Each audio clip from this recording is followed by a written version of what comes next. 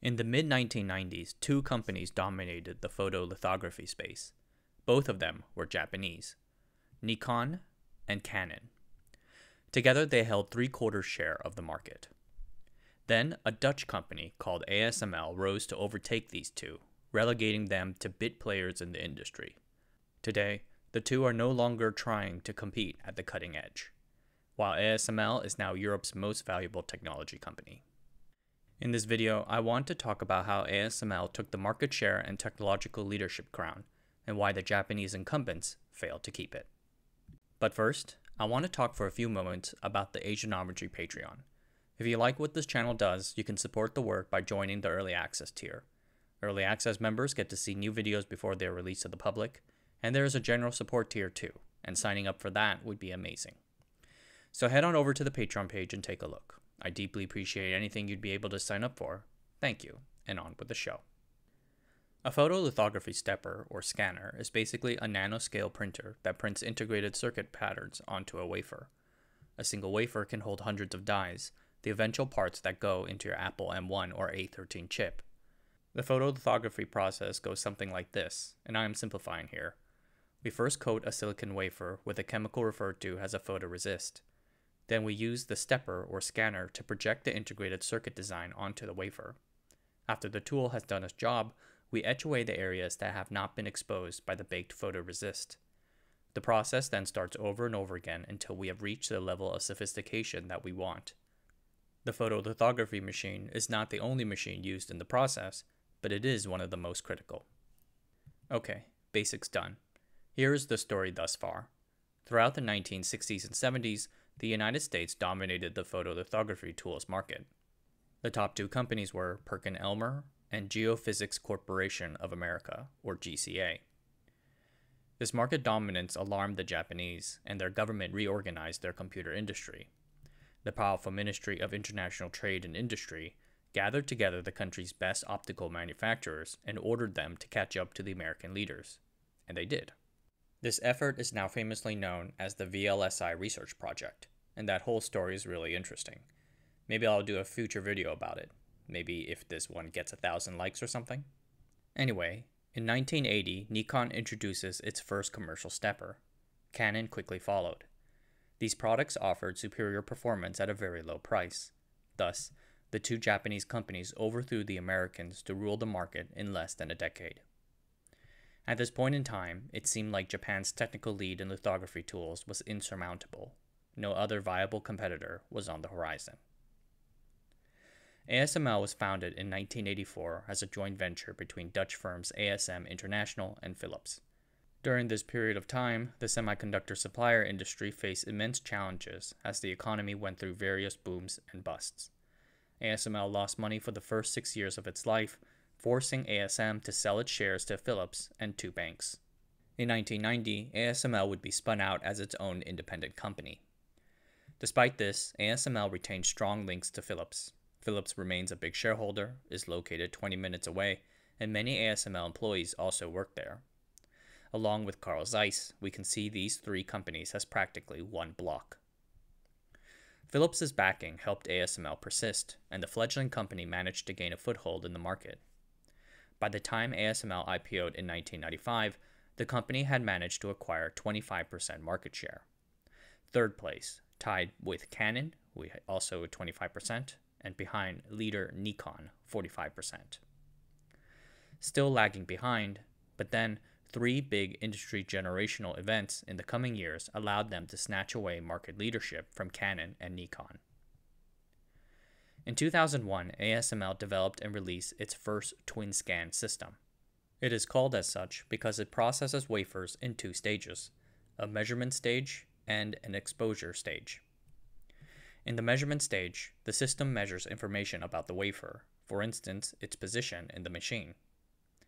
The machine then uses that information in the exposure stage, where the wafer is actually exposed to the ultraviolet light.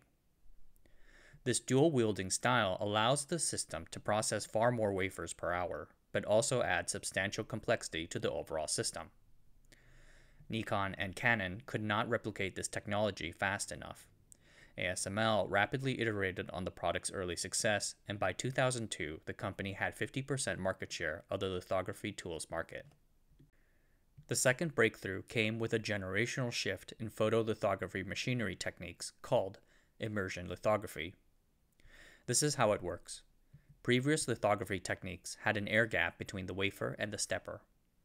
Immersion lithography replaces that air gap with water, so now you are shooting ultraviolet light through water at the wafer. You have to literally stick the lens into water. Yeah, it sounds kind of nuts, but this technique has long been used for optical microscopes.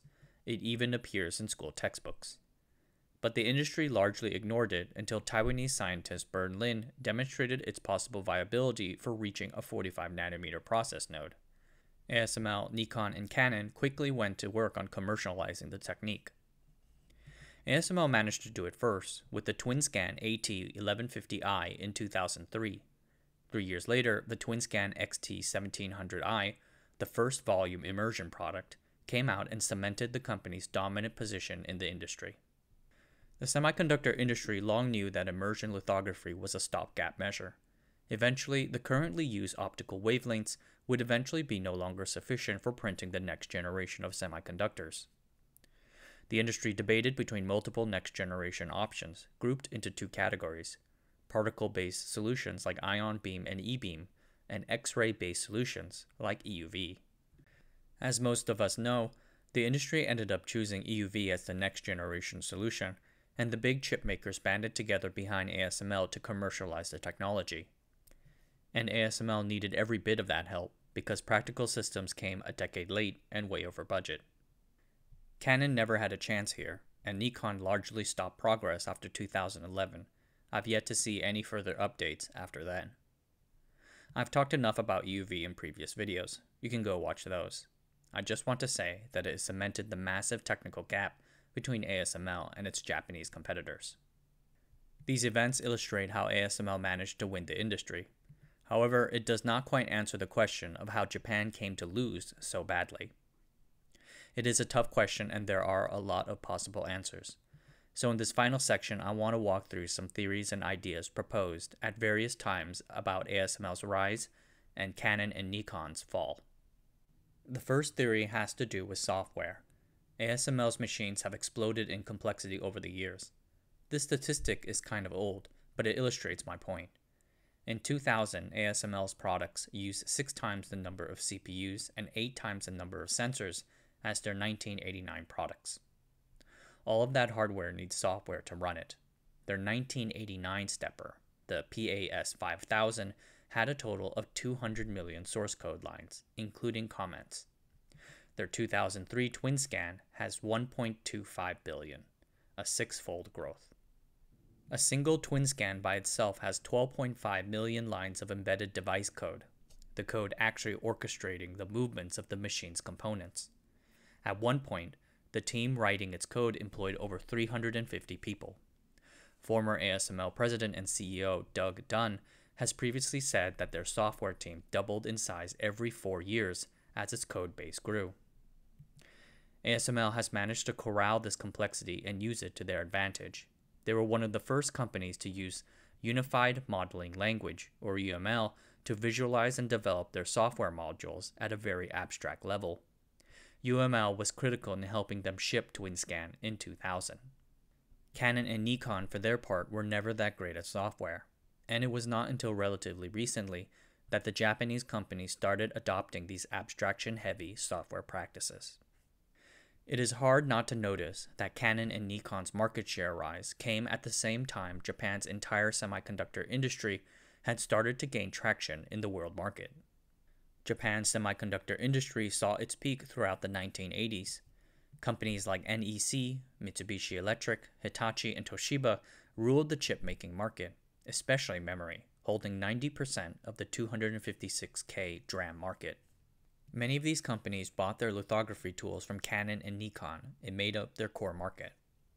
But starting in the 1990s, these low-cost Japanese exports became a political issue. Japanese companies built massive overcapacity and dumped it overseas at below cost. The American semiconductor industry successfully lobbied to place limits on their Japanese competitors. Combined with the appreciation of the yen, Japan pulled back. And with that, so went a great deal of Nikon and Canon's business. This also deeply affected another large semiconductor tool supplier from Japan, Tokyo Electron. It forced Tokyo Electron to look abroad to replenish that lost business. Tokyo Electron largely succeeded, maybe Nikon and Canon were not so successful. Canon and Nikon began their existence as optics systems companies. While they do develop their lithography tool's entire stack, the core of their work always harkened back to those lenses. But as semiconductor engineering reaches the very limits of what is possible under the laws of physics, engineers have to start looking for other avenues to squeeze out gains. Perhaps because ASML outsources all of its optics R&D and research to Zeiss, ASML was able to look beyond mere optics and find new opportunities to optimize the performance of their tools, resulting in a superior product that customers found worked better for them. For instance, opportunities relating to better utilizing new chemicals in photoresist and photomasks. Or the two-stage wafer swap process that would eventually create the twin scan. Theory number 4, if you're keeping count. R&D and industry collaboration played huge roles in ASML's rise.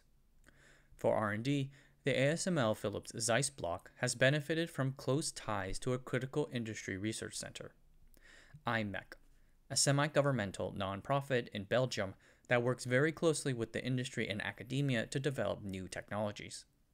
They are one of the most advanced semiconductor research centers in Europe. Just as importantly, IMEC plays a very big role in facilitating cross-industry collaboration by helping different companies within the semiconductor industry work together to develop new standards and ideas.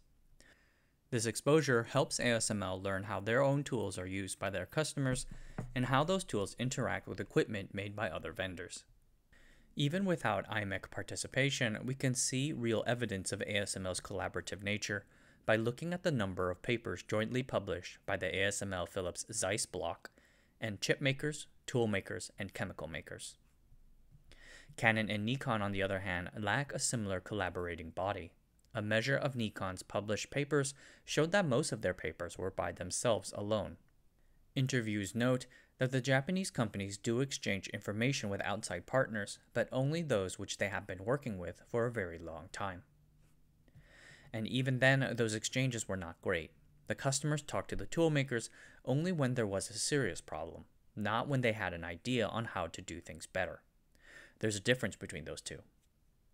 It is interesting to note that the two companies got to their leading place in the 1980s because of a similar sharing of resources, the aforementioned VLSI project.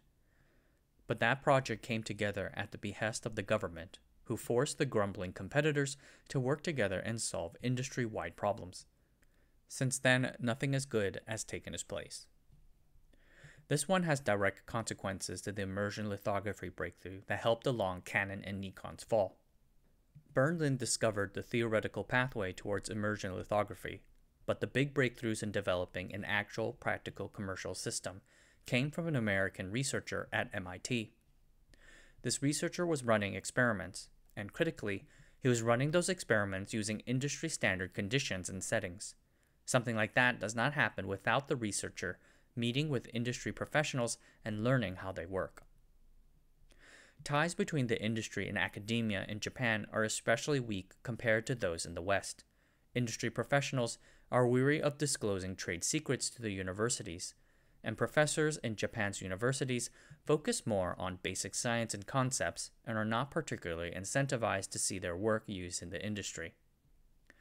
Japanese universities started reforming this in the mid-2000s, building technology licensing organizations to gain patent revenue from discoveries. MIT, Stanford, and Berkeley all have similar things to help guide and profit from their discoveries. For all of its strengths, ASML's rise could not have happened without the simultaneous decline in competitiveness by the Japanese. Nikon and Canon had the advantage, but they ended up losing it, and despite the plethora of theories, we probably will never really know why. But one lesson that really stood out to me is that we need to pay close attention to times of generational shifts. Immersion and EUV were times when the ground underneath the industry shifted. When those technological continents moved, winners became losers and vice versa. ASML should consider this as researchers around the world push towards the next generation of semiconductor manufacturing in the coming years. Let me end with a bright side for Japan's semiconductor industry. Despite Canon and Nikon's high-profile decline, there still remain many hidden industry champions in Japan. With legacies and proficiencies built up during those early years, they made the right decisions, adapted to new times, and survived the fall. They are not as flashy as ASML, Applied Materials, or the like, but they are doing all right, and the industry goes nowhere without them. Alright everyone, that's it for tonight. Everyone take care of yourselves out there. If you want more content, you can like and subscribe to the channel. The feed will show you a bunch more new videos like this one to watch. Want to send me an email? Drop me a line at john@asianometry.com. I love reading your emails. You can introduce yourself, suggest a topic, or more. Until next time, I'll see you guys later.